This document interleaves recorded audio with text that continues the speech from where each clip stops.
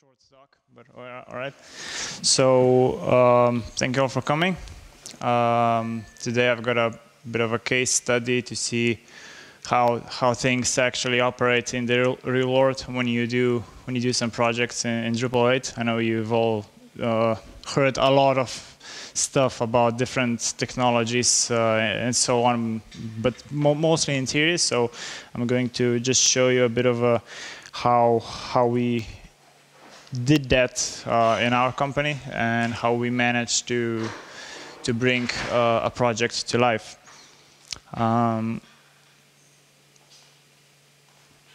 So my name is Zavrl. I'm a project lead at Drop, which is a Drupal development studio based in Ljubljana in Slovenia. So first things first, like I said, we're going to talk about the NETMED youth.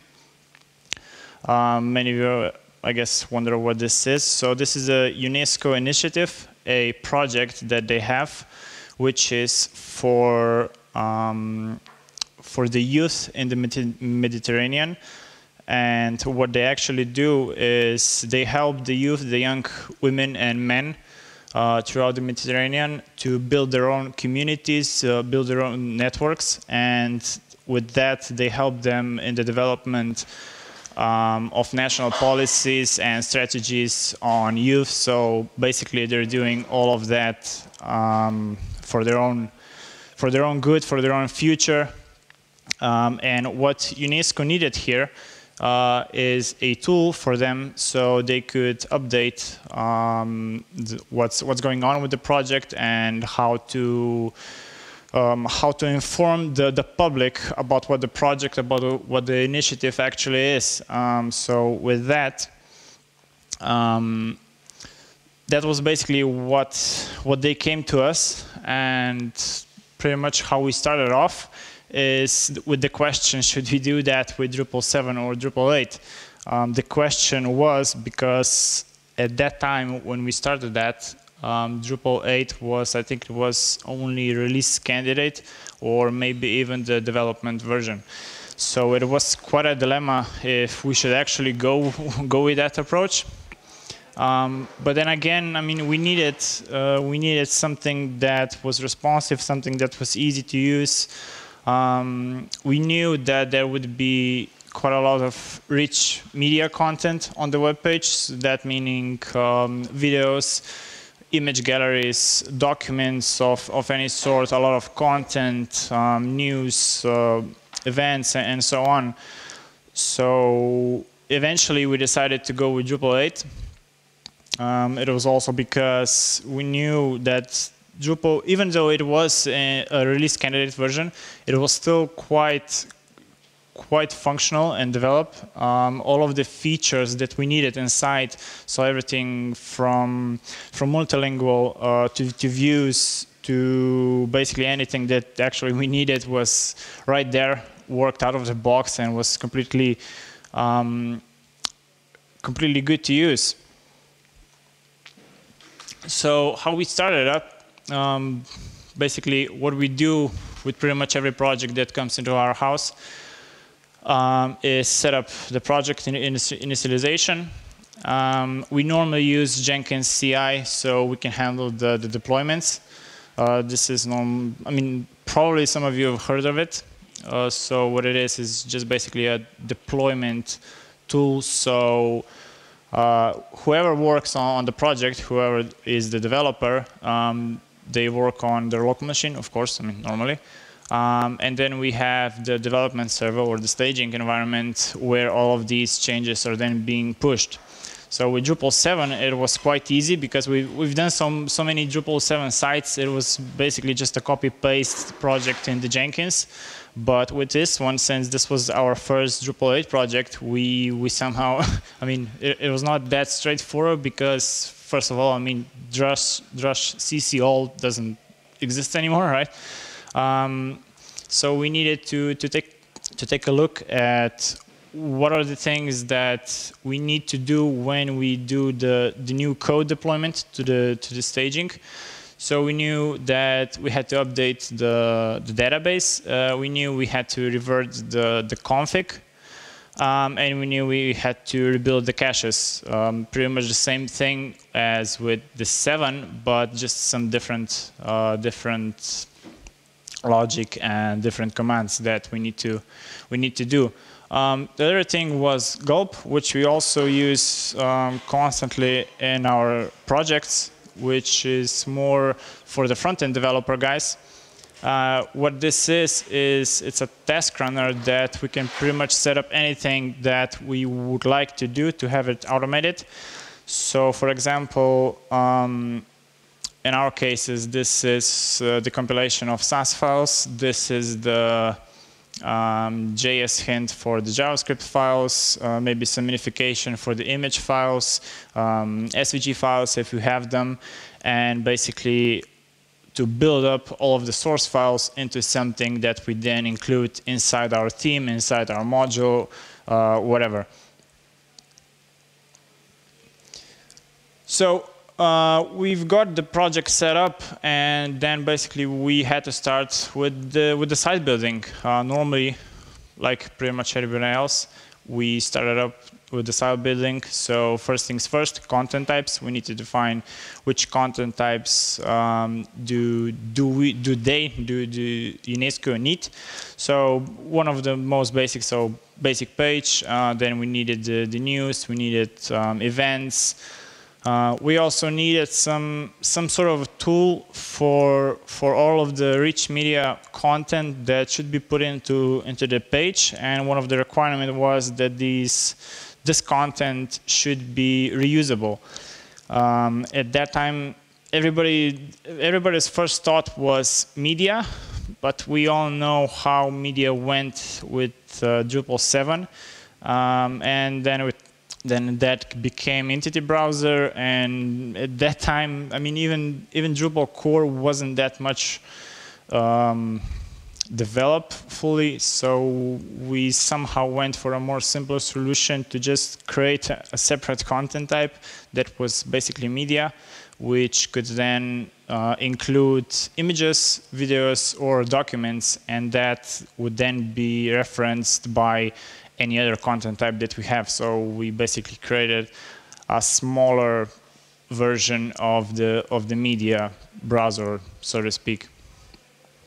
Then the next things that we needed to do was, well, the normal stuff, the views. We also have some specific block content types that we needed to create. After that, after we had pretty much the whole structure of the Drupal site ready, we of course headed on to the theming part. Normally what we do here, we somehow steered away from the base themes that we have, so no bootstrap theme or having, I don't know, 2 or 3 themes there to somehow just inherit all of those properties and then override them again in your template files or SAS files. So what we did, what we normally do is we create a theme, a custom theme completely from the scratch. We do have some sort of a boiler template of the theme, which is just pretty much stripped down theme that we can start from. So we just renamed the theme, and we're pretty much good to go to implement your own features, your own theme functions, your own SAS files, and so on.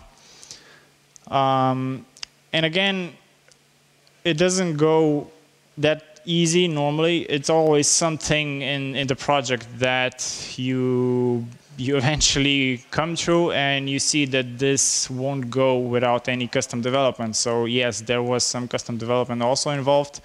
We had some issues with the geolocation module and also with the address field. They weren't that much. There were some hiccups in the modules, so we had to fix those and do some of our own custom development for that. Eventually, we came through. The project was then finished. So it says what we learned, and in one way we learned a lot, and on the other way we didn't learn pretty much anything. So, but the thing is, when you do your first project, it's when you look back at that project after, I don't know, maybe 10 or maybe 5, 10 projects, you look at your first project and you somehow just want to look away, right? And again, just like with Drupal 7, there are so many things that you can do in so many different ways, but only when you do it, I don't know, 5 or 10 times, or when you get 10 or 20 support tickets on that specific feature, only then you realize what would be the best way to do that on the long term. Sure, whatever you do on the short term, it goes pretty much very easily, but only later on you realize that that might not have been a very good idea. There was also an issue, so we started off with Drupal 8 that was in release candidate version. And at that time, I think, yeah, release candidate. And at that time, you didn't have any upgrade paths from one version to another. So what we did is we took the config files and we did a new complete installation. Imported the config files, and of course even that didn't went as expected. There were some issues with importing the views because I think something changed the config files. One key in there was different, so we couldn't actually import any of the views that we created. So we had to rebuild those. Luckily, I mean, views are not that much. If you don't do them very complex, they're very easy to replicate. Then there was the multilingual part. The site is, so initially the site was published in English. Right now as we speak, the content editors are working hard to publish the French and the Arabic version.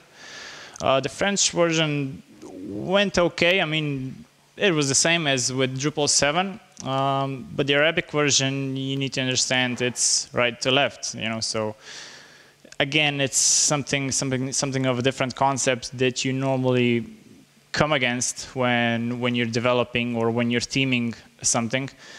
And then also with the APIs, sure, the formaters, I don't know, any sort of APIs that you have. So the same logic or the concept stays from Drupal 7.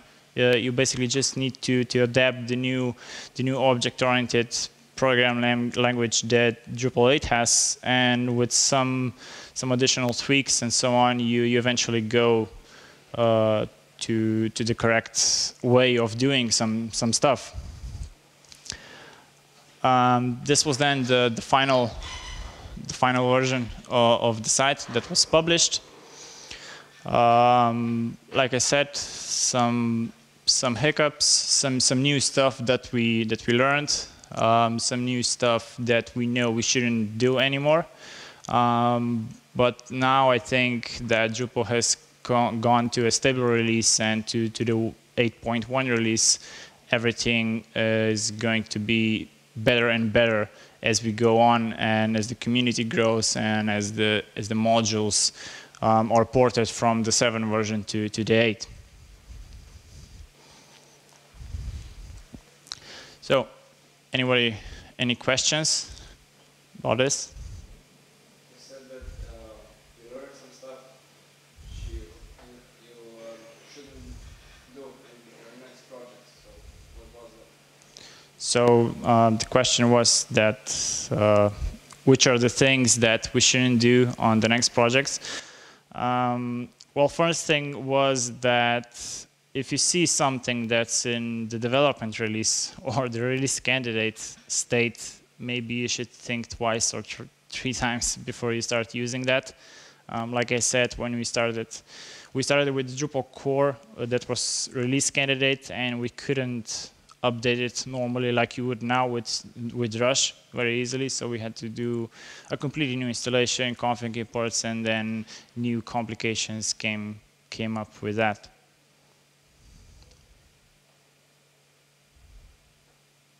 Anything else? What was the most exciting part? I guess the whole project was the most exciting part. I mean, like I said, this was our first Drupal 8 project. So, I mean, you do those sort of tinkering, you know, when you start with something new, some new technologies, you download it, you create a sandbox, and you start working on those things.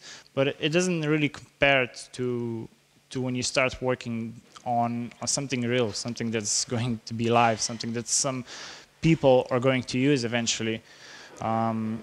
So, yeah, the most exciting part was actually trying Drupal 8, how it behaves, and everything from the complete site building to the new config management, to the new core features that it has, basically everything.